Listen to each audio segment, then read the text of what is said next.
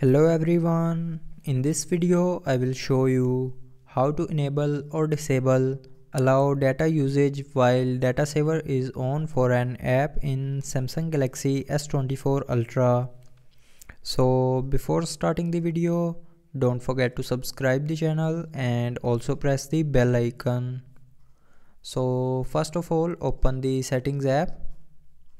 Now here click on connections and then click on data usage. Now here click on mobile data usage, and from here you can check all the apps that are using your mobile data.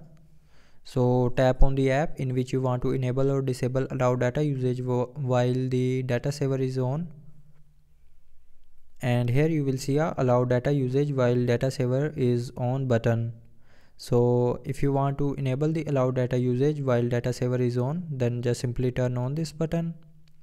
And if you want to disable allow data usage while data saver is on, then just simply turn off this button.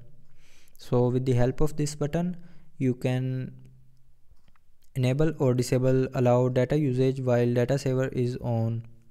So that's how you can do it in Samsung Galaxy S24 Ultra.